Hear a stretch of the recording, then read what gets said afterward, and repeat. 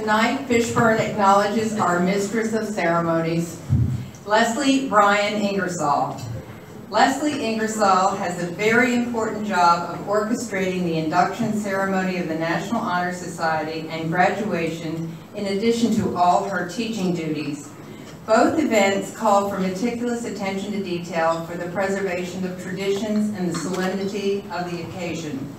The serious focus of each important life event calls for detailed planning and tireless patience in an organization with cadets who only want to accelerate the process and be free. Leslie works with the Corps to execute the refinement and polish that separates Fishburne's graduation from others, and she does it with grace and with ease. In her classroom, this versatile lady teaches technology to a ready audience and to a faculty and staff with their technology questions. Again, her attention to detail makes her solutions to computer problems easy to solve for all of us. During the school year, Mrs. Ingersoll conducts a blood drive with cadets as a National Honor Society project, and the drive is always successful and a newsworthy project. Fishburne is very fortunate to have a person on the faculty who can do this very difficult job of conducting Honor Society inductions and graduation. We appreciate you, Leslie, and we acknowledge your excellence in all contributions to our school. Thank you.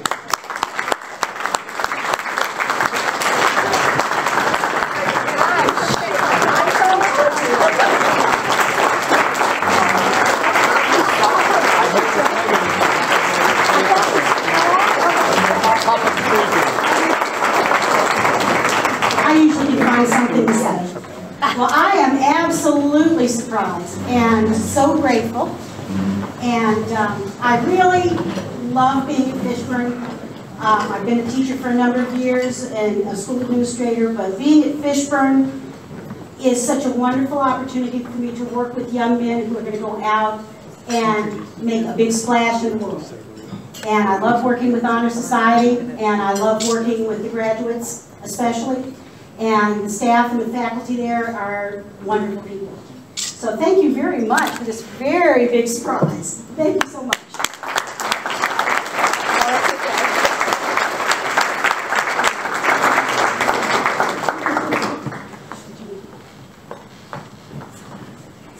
This is one of the most exciting parts of our program.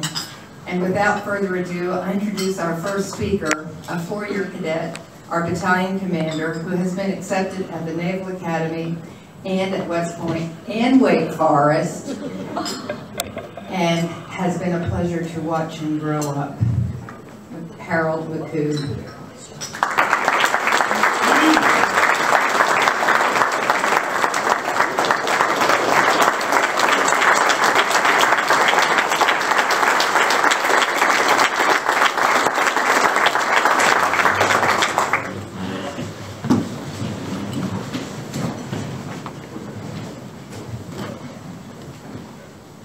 Hello, ladies and gentlemen.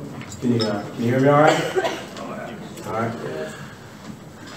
My name is Harold McCoo, and I'm the battalion commander here this year.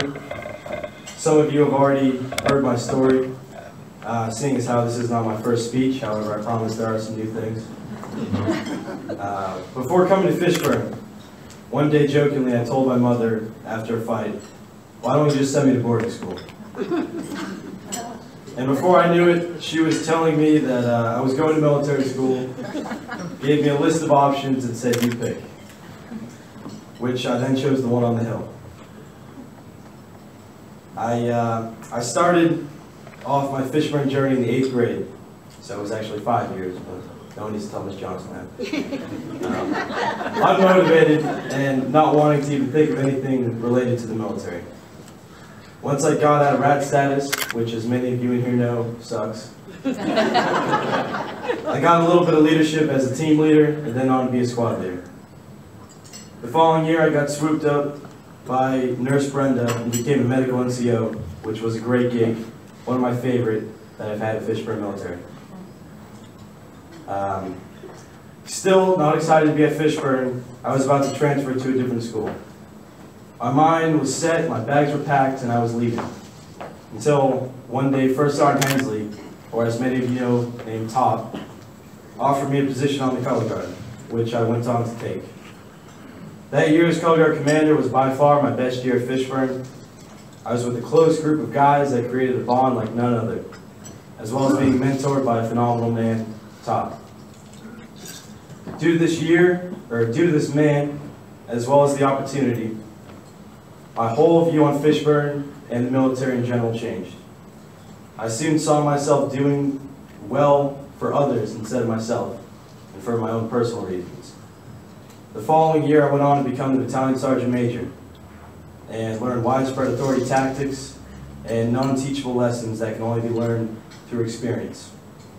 All these traits and diverse jobs contributed to my endeavors to be and my successes as the battalion commander.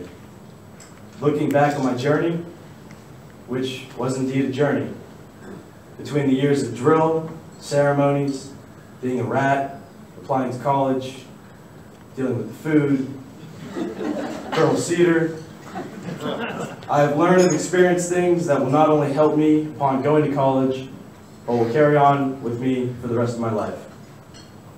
If it were not for Fishburne, I would not have been able to say today that I've gone into the Naval Academy, West Point, as well as other high-ranking non-military universities, that I have led and helped 180 other cadets who have gone through the same struggles I have.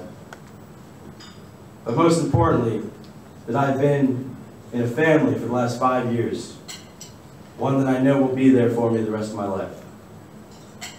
For the record, after long and thought-out decision, I can currently say I will be attending the United States Naval Academy, and for right now, I will be saying, thank you very much.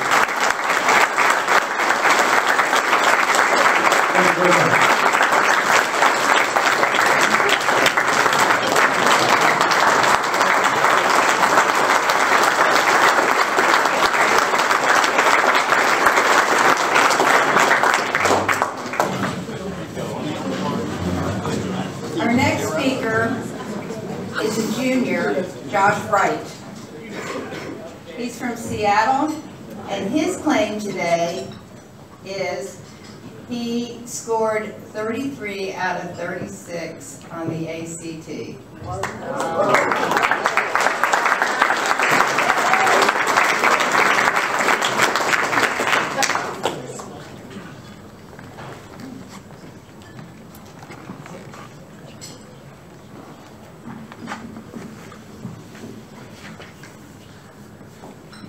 Hello.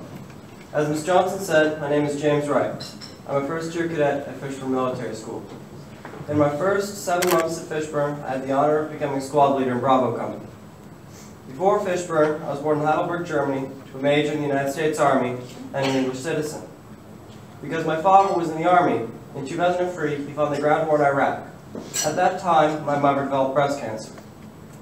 After fighting the disease for 5 years, she passed away. After my mother passed away, my family moved to Seattle. In Seattle, my grades started to slip, and I started to fight with my dad. From my dad's experience in the military, he decided that I would do much better in a more structured environment. So he decided that I needed to go to military school. Me and him looked at many different military schools and decided on Fishburne because it was more organized than the other military schools and had more structure. When I came to Fishburne, I saw it as a place to succeed. In the fall, I ran cross country. At my last school, when I ran cross country, I was one of the slower runners on the team. But when I came here, I had a drive to succeed, and by the end of the season, I led the team at both the conference and the state meets. I've also done better in my classes. At my last school, I had very poor grades, but since coming here, I've been on the honor roll of distinction, and I became the captain of the academic team. The academic team competes in the Academic Bowl, which is open to more than 200,000 students worldwide.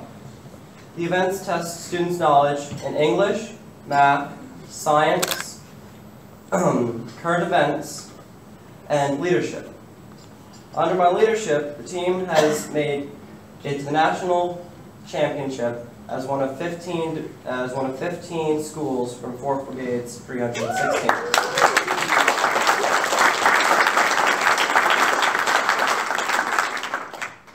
As Fishburne has helped me succeed succeed as a person and as a student, I'm looking forward to next year where I'll be able to do the same for the future cadets.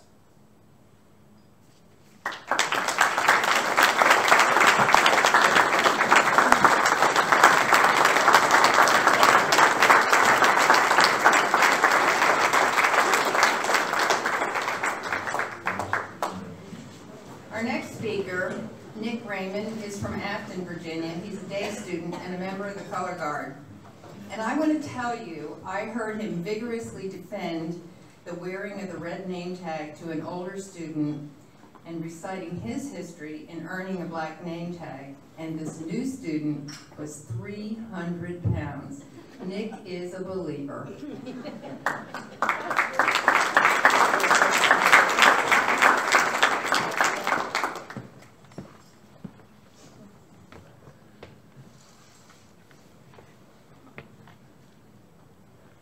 Good evening, ladies and gentlemen. My name is Cadet Raymond. I'm a Staff Sergeant on the Fishburne Military School Color Guard. When I visited Fishburne for the first time as a 7th grader, Colonel Young was superintendent. During my initial conversation with him, before I'd even enrolled, he asked me what service academy I wanted to attend. I said Annapolis Naval Academy. I answered quickly and decisively, but I have to be honest, I didn't know where the answer came from. I'd never really thought about it before. That day, a dream was born, a dream I carry with me every day. The experiences I've had at Fishburne during the last 4 years are preparing me for a future I dream about, a future that will demand excellence, discipline, leadership, and commitment. I also know that no matter where I go to college, and no matter where my life leads me, I'm in the best place I can be right now. My transformation as a Fishburne cadet began right after I enrolled. I quickly left behind the little boyish kid with no real focus. Like most cadets, my real cadet life started after I had broken out from the rat line into the regular ranks of the Cadet Corps, which I have to tell you was no easy feat. It was strange at first, but I quickly got the hang of it. During my first year, I made excellent grades, had no tours, and a good discipline record. In 8th grade year, I earned one of the highest positions that could be given to cadets in the grade at the time, the company med seal for Charlie Company. This would be where my rise to the ranks would begin, when I would learn the meaning of teamwork, like coming to the aid of fallen cadets during long past reviews. I was happy to accept the position, and I enjoyed it immensely, especially with the guidance and love of Mama B, who was the head nurse and a mother away from home for all cadets. During my med seal year, I was also invited to train for the Junior Color Guard. I'm still a member of the Color Guard, and I'm very proud of this honor. We represent the school at important events that bring credit to the school, such as professional baseball games, postings for whole Army units and 4-star generals, and many other organizations. Also, the battalion staff chooses many of its key leaders from the ranks of the Color Guard, which makes it excellent training for any cadet who wants to become a leader. Fishburne offers many sports opportunities for cadets, such as football, soccer, lacrosse, baseball, and basketball. But I wanted to do something that I had never done before. I wanted to be a member of the famed and distinguished Raider teams. During my second year, I joined the Raider C team. Raiders require mental and physical endurance, discipline, commitment to intense physical training. In addition, we learned the value of taking care of each other in activities such as litter carry, rope bridge, and rappelling. We're always there for our teammates, and we help each other succeed. The outcome of being on the Raider team is a mental and physical discipline. These experiences have helped me make myself stronger than I'd ever been. I'm confident in my physical abilities. I can do things I never dreamed I could do. We compete with other schools from all over Virginia in these Raider meets. And at the end of the day, when you're dirty and tired, bringing home the gold for Fishburne makes it all worthwhile. I also joined the rifle team, which is one of the single most difficult sports to partake in. My scores have improved with practice, and I hope to continue to improve.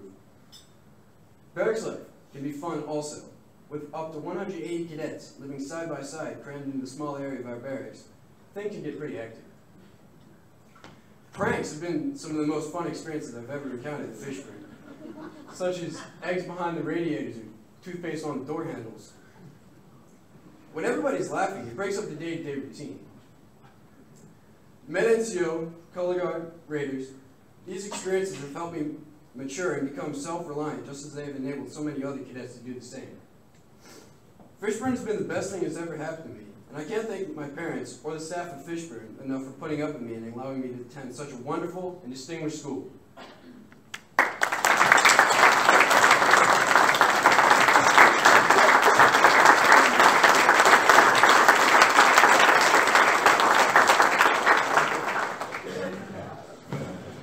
Our last speaker from the freshman class and a former member of the Corps at Massanutten, Josh Kovac, came to Fishburne because of our JROTC program. He earned the award of Cadet of the Month, and he has lived that description since he came to school. We have already seen his leadership potential.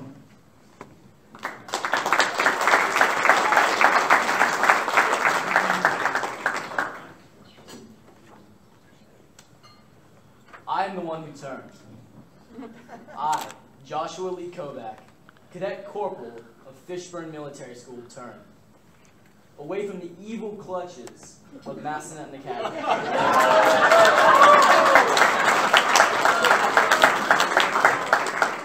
This previous summer, and first 2 quarters of the school year, I attended Massanutten. Over my time there, I became the equivalent of an old man who was promoted to staff sergeant. I was the poster boy for this school, and still to this day, there are pictures of me on their website. But the school had a fatal flaw. Something so great that they even needed to change the name. They slowly but surely removed the military aspect in school. During my last 2 weeks at Massanutten, I visited a showcase for all military schools in Virginia. The headmaster of Massanutten was there, and he knew that I did not like his decision to remove the military aspect of the school. However, it was all worth it whenever we made eye contact and I continued on looking at other schools. I came over, shook his hand, and told him that I had come here to consider my future. From this point, I wandered off to see other stands. After about 20 minutes, I came to the Fishburne presentation. I was so impressed by the presentation, and of course, the big burgundy and gold folder. I knew I needed to take a tour of this wonderful school. So my last week of going to Massanutten, I decided to skip a day. My mom drove me to Fishburne Military School. To be quite honest, I was nervous, just like I am now. I got little flurries in my stomach, especially because of what I was told about the school. Things like the caliber of the cadets was poor. But when I stepped on the grounds, I beheld a magnificent sight. It wasn't what I saw, but it was what I heard. Cadets' feet hitting the ground at the exact same time as cadence was called. The absolute silence throughout the formation. Even the kids that were counting off their push-ups made a harmony so beautiful I was transfixed. The tour continued. I was shown the lab's classrooms. Thank you, alumni. Then to the cadets' rooms. I peered in. The press was perfect. The bed sharply made. The desks neat and clean. We continued back up to the administration building. Back into Mr. Shiflett's office.